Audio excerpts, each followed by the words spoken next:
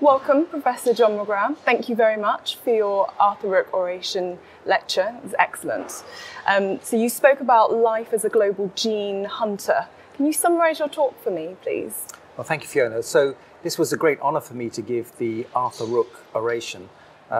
Many of the more senior dermatologists remember Arthur Rook as a distinguished clinician who really loved the challenge of trying to work out just what was wrong with the patient.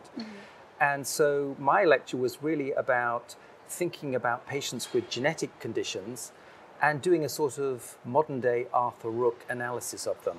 Thinking about what's going wrong in the skin, seeing what we can do as dermatologists to explore skin pathology with biopsies, seeing what proteins, what structures are abnormal in the skin, and then starting to use our powers of deduction to try and work out what's going on. Of course, in the post-Rook era, we now have modern technologies where we can use next-generation sequencing to unravel those genetic mysteries.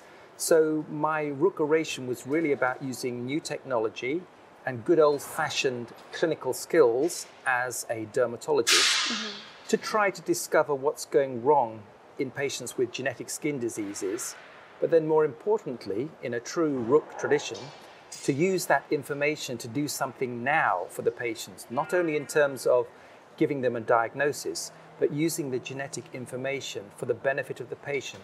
Better management in the clinic, better anticipation of what might happen in the future, and an overall better experience. So that's what my Arthur Rook oration was about, finding the genes in these mysterious genetic diseases and using that new information to help patients. That's excellent. And if you had to choose one gene that was your most favourite that you discovered, what would it be? It's probably like choosing your favourite child, isn't it really? A challenging question.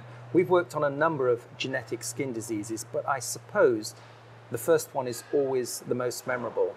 So back in the late 90s, we discovered the first genetic disorder of desmosomes. Desmosomes are cell junctions that hold skin together in the epidermis and other tissues as well. But using a careful structure of a patient, applied to a skin biopsy, applied to some genetic tests, we were able to discover the world's first genetic disorder of desmosomes in this gene called plakophilin-1.